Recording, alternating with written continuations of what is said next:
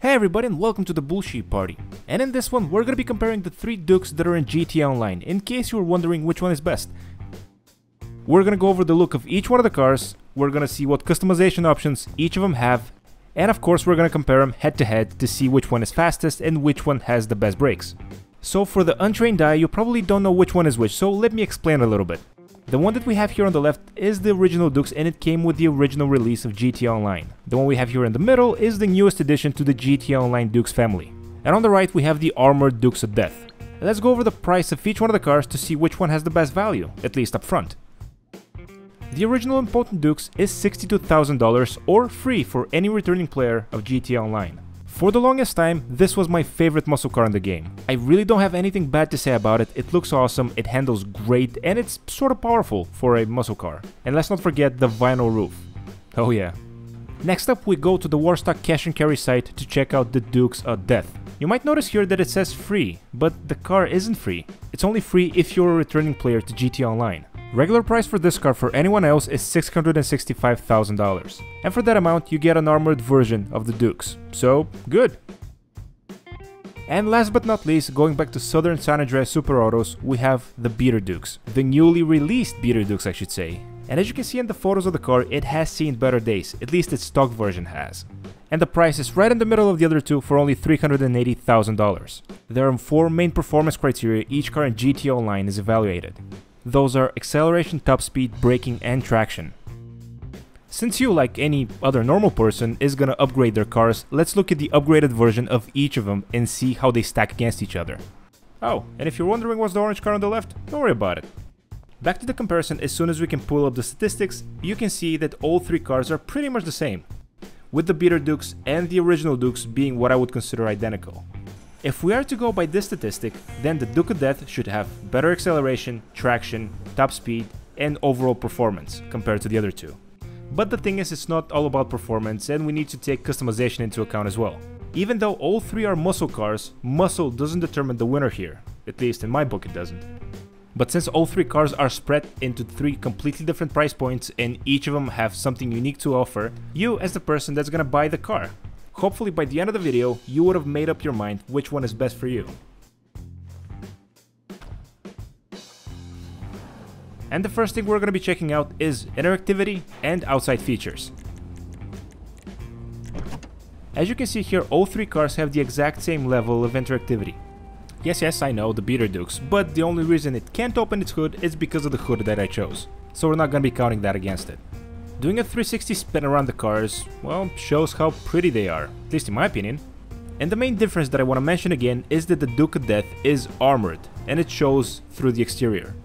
Also, if you like to play in first person, the visibility in that car is pretty horrible, but I'll show you that in a minute. The thing that I want to point out now is that the Duke of Death has a working light bar that you can turn on and off at will.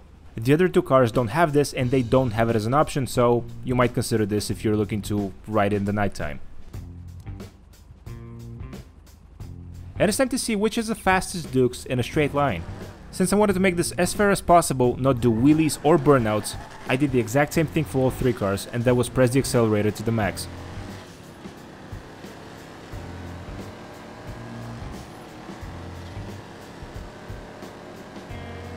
I think it comes to no surprise that we have the Dukes of Death as a winner, but what I think comes as a surprise is that we have the less expensive original Dukes faster than the Beater Dukes. I guess it's wrong when they say money doesn't buy power. Second test we have here is we have each of the cars accelerating to 100 kilometers an hour, or miles, and at a specific section of the road I hit the brakes and see which car stops the fastest.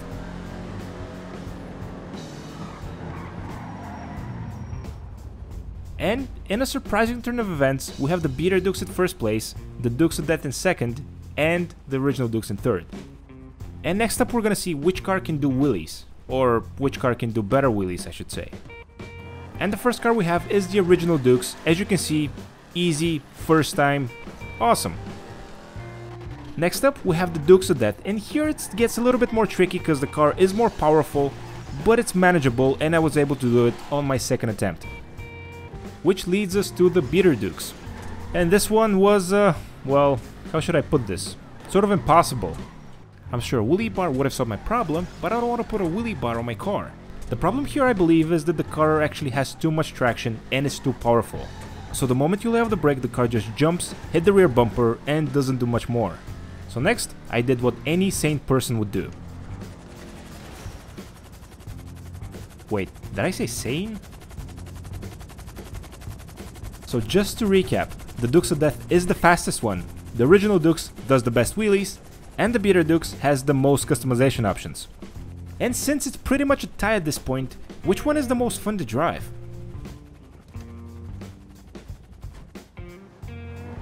The original Dukes is very retro, it's very slidey, and it does feel like an old muscle car. It's a great choice, it's a cheap choice for anybody looking to get a cheap, affordable, cool car that's very fun to drive. But with the new Beater Dukes being released just a couple of days ago, it really has become one of my favorite muscle cars. It has the same slidey mechanics as the original Dukes, but it has much more in terms of customization. And for me, personalizing your car and making it your own is half of the fun of driving it. Well, that and crashing into everything you see. But going back to the customization, you pay $380,000 upfront for the car, and then you have a plethora of customization options to choose from. One thing that I feel is important to say that when you get the car, you receive a beat up piece of crap that doesn't really resemble what you're looking at right now. But that's okay, maybe some people want to go for the rusty look and leave the car as it is with all the panels broken. And talking about broken panels, this is not something that you can expect from the Dukes of Death. As I said in the beginning of the video, this is an armored version of the Dukes. But armor is not the only thing that you're getting, you're also getting that sick light bar. No, but in all seriousness, on top of the sick light bar, you're also getting an upgraded version of the performance of the Dukes. It builds up on every aspect, acceleration, top speed, braking, and traction, to give you the ultimate Dukes experience. And yes, I heard myself there, I sounded like an old car salesman. So I guess in closing, it all depends on what you want to do with the car. If you want something very cheap and affordable, get the original Dukes. If you want to customize your car, make it your own, and have a lot of fun with it, get the Beater Dukes. If you want to be healthy, get a bike. Or if you're looking for something armored, heavy duty, that's gonna withstand a couple of bullets, and as we saw, has better acceleration than the other two, and it should have better braking, at least on paper, but that wasn't the case, at least in my test, get the Dukes of Death. You need to see if you are a returning player for GTA Online, because if a car is free for you, then get the free one, test it and see how you feel with it. If you like it, get the other two like I did. You'll have a lot of fun with either one. And with that, I will be bringing this video to a close. Thank you so much to everybody who watched, hopefully you liked the video, and if you did, please don't forget to leave a like, it really does help out the channel a lot.